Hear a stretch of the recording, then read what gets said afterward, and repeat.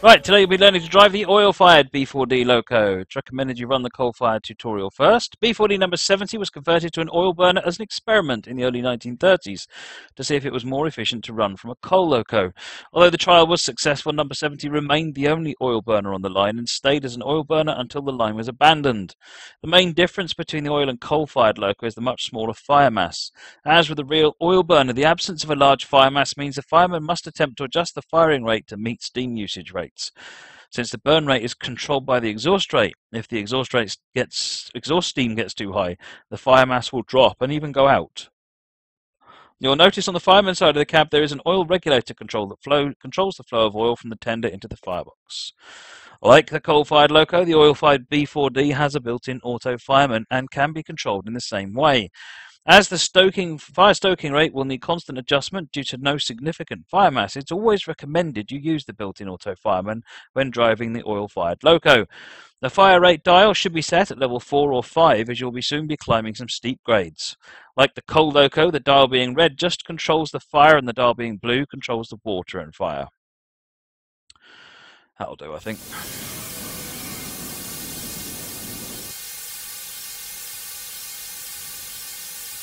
Three Country Corner or Semmering Barn? Probably Semmering Barn, but why am my wheel slipping?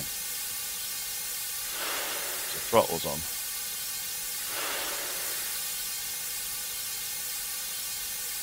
Right. Okay. Throttle isn't on. What are you talking about? So I need to get going, but let's go ahead and get the turn that on. We've got the safeties going, that's a good start.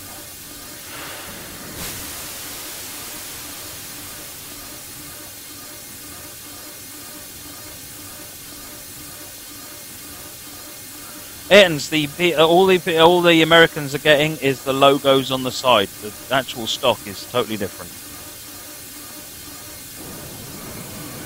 Sorry, the actual stock is exactly the same. Exactly the opposite of what I said.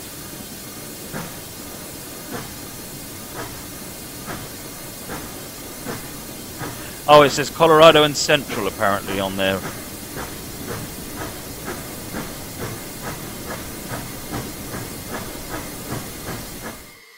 The grade's about 1.1% now, but will soon become 3.8%.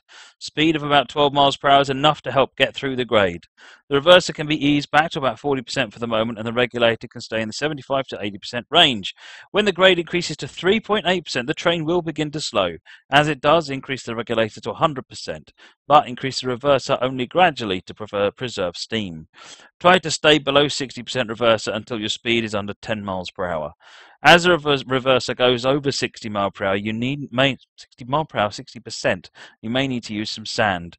Do not be concerned if your speed drops into the 6 to 7 miles per hour range, as long as your boiler pressure is above 136 psi. So let's have a look at this then.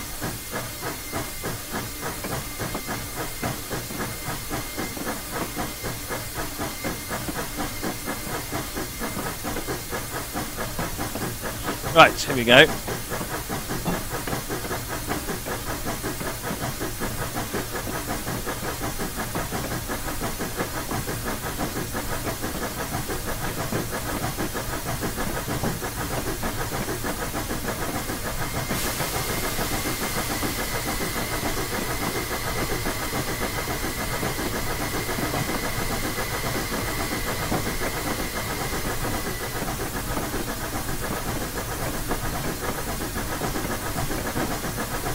Hit the grade, yeah. Yeah.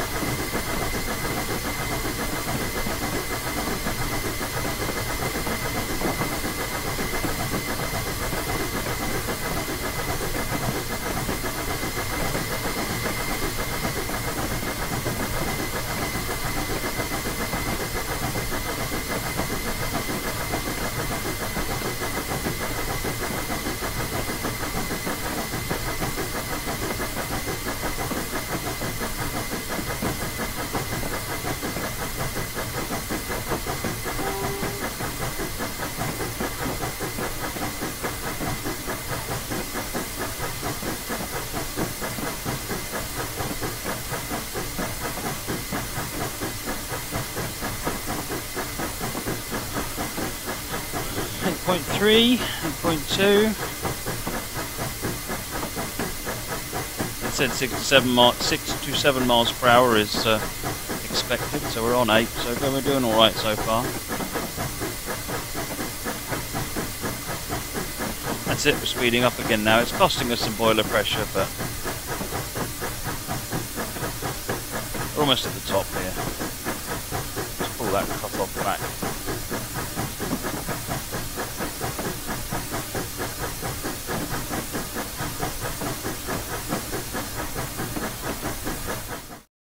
Right, the grade's now dropped to 2.1%, so you should take the opportunity to build up boiler pressure again for the next steeper section.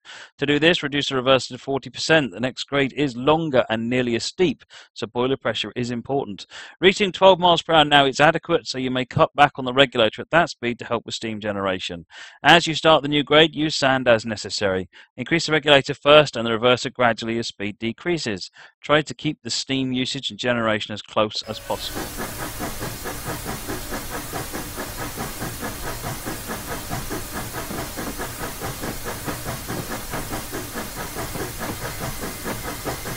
Cheers, Josh. Is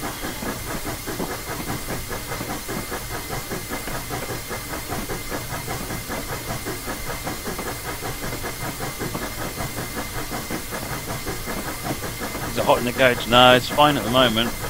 And I've got a fan next to me that I can put on.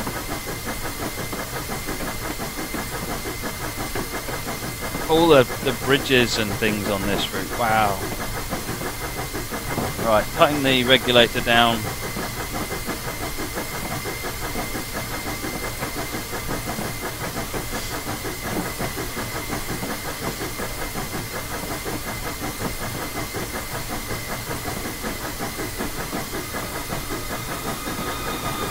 Jobra24, thank you for the follow, much appreciated. I'm not quite sure where it got its settings from, because I can't hold the speed at the settings it was talking about. We're slowing down.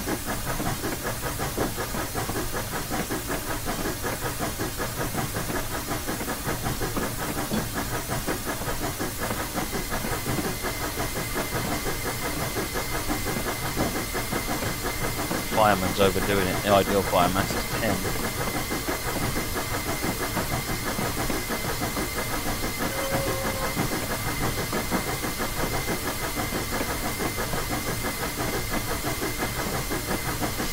Right, we do actually drop to 1.6, which we're on now, so hopefully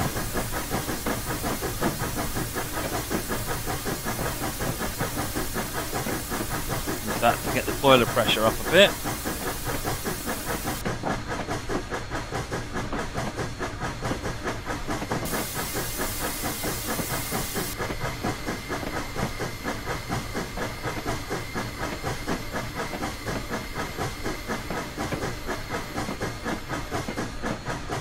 We nearly hit the new grade, we are.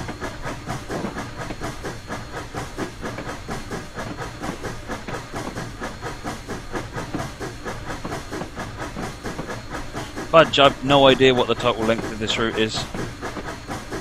This is the first time I've seen it. It's quite a decent length route, look. You've now reached the next steeper grade, so hopefully I've made up some steam. On the flatter portion, you should now start to increase the reverser and regulator. Yeah, so this is the we're going to be driving on the scenario from here all the way up here through the switchbacks.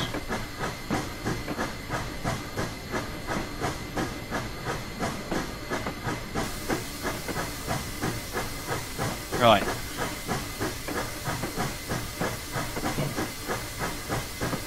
What exactly is a cab background lacking in? I've no idea. I'm actually a little bit concerned that it hasn't switched, to be honest. Hang on a minute. I did take one of those specifically for this.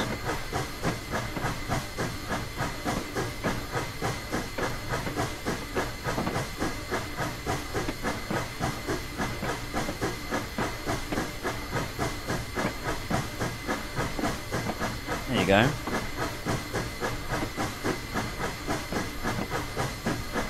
We're accelerating.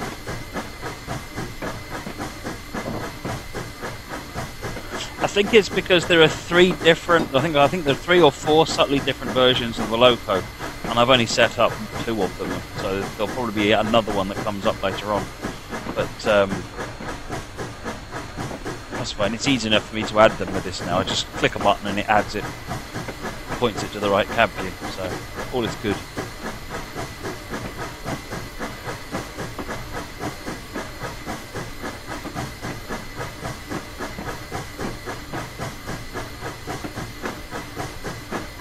There we are, we're coming up, we're on a 3.1% grade, boiler pressure is going down, but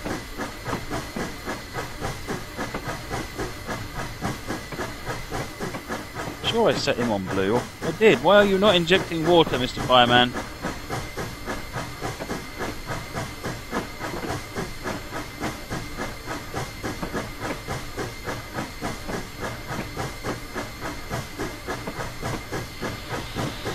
Hurt my boiler pressure even more, but following the engine up would certainly hurt it.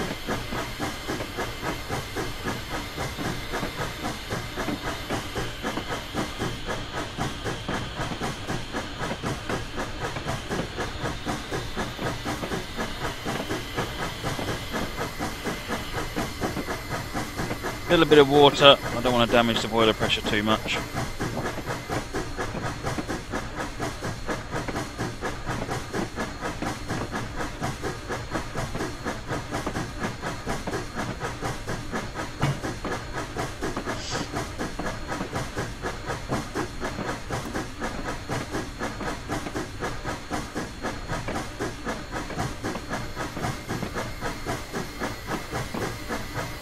How are you going to blow up the loco? Running out of water.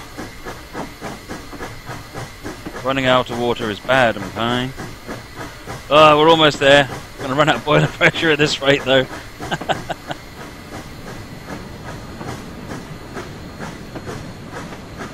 don't know quite what happened there. My regulator suddenly vanished.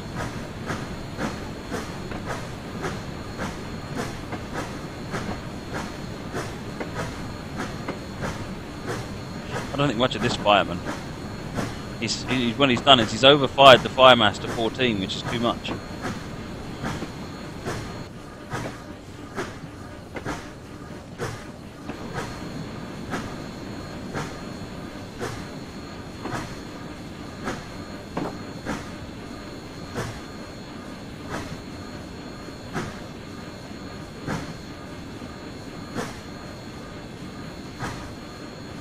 No, I think we'll stop, because I need to get water in.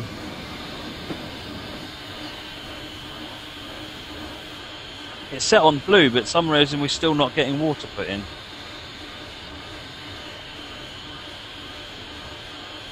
For some reason my steam usage rate is still high. I don't get that. Put the blower on, that'll help. Does the boiler pressure get too high? No, because it's got safeties specifically for that. This is the safety valves up here. If it goes too low, you just stop, like this.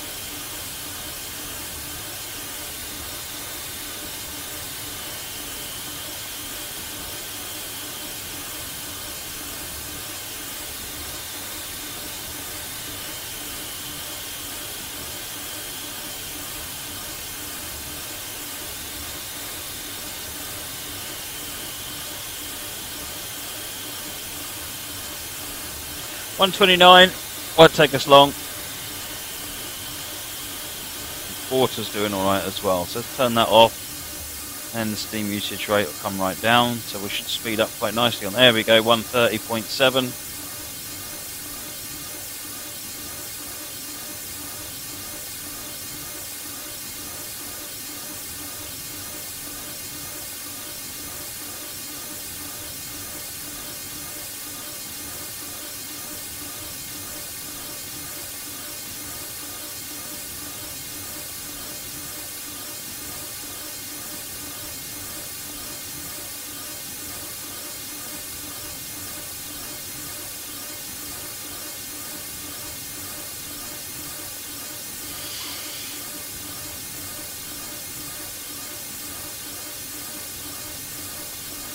Oh, this is the tutorial gouger. This is one of the tutorial scenarios.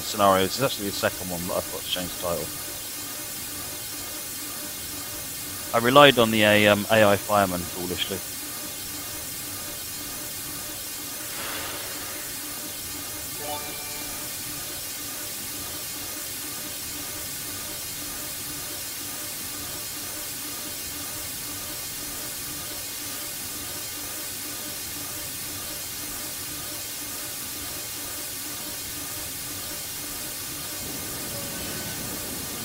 There we go.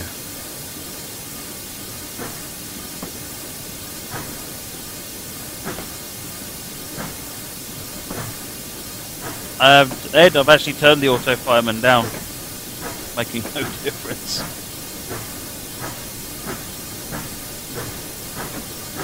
It's not firing, the door stayed shut.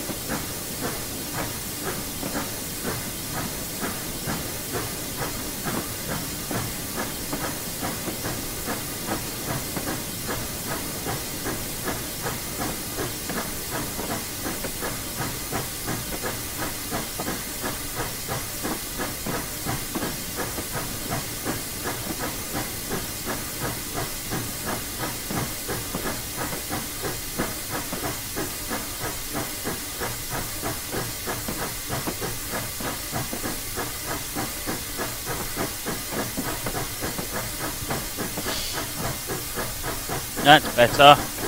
140 psi.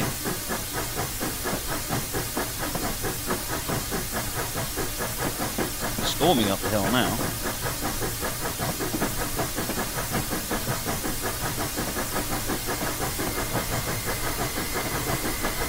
We finally reached, yeah, we actually reached the top. So we stopped about 6 inches from the top.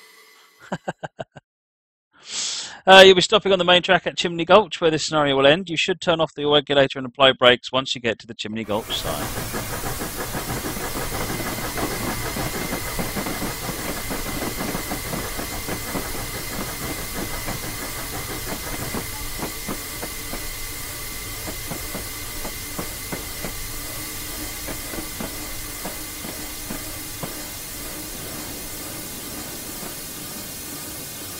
And that's us.